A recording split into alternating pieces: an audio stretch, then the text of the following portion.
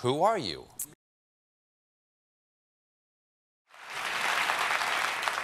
Do you think that our involvement in Syria has been worth it? No. CIA was using American taxpayer dollars to provide arms and training equipment to these terrorist groups to get them to overthrow the government. So that is a regime change war that we should not have been waging. So, but if there is someone like Bashar al-Assad who gasses his own people or who engages in war crimes against his own people, should the United States not be involved? We need to be using right here at home. I would agree.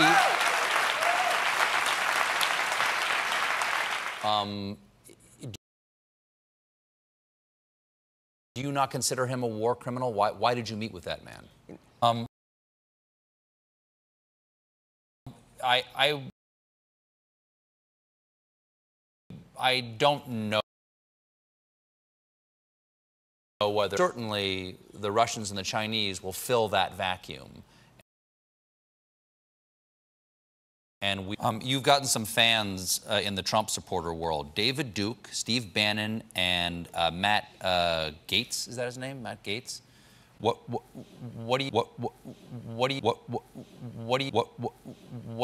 do you make of how much they like you? You should ask them. Anytime anyone tries to send our service members into harm's way or use our military to go in and start a new war. May I just ask a follow-up about that?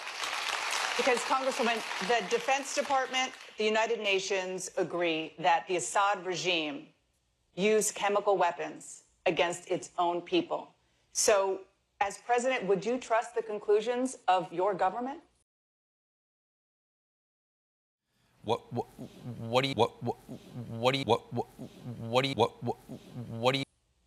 Well, like I said, we have in our recent past a situation where our own government told lies to the American people and to the United Nations, for that matter, to launch a war. So what I'm saying is it is our responsibility. Do you believe that Assad is a war criminal? Or some other but what about these specific statements? You're talking broadly. These specific statements, were they anti-Semitic? So what about capitalism? Are you a capitalist? See, here's the thing with all these labels and as you said, how they're used to define people and where they're coming from.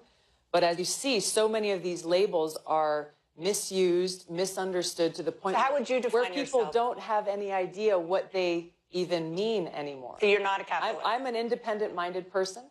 I'm a Democrat, and my sole focus and purpose is to figure out how we can best serve the people of this country.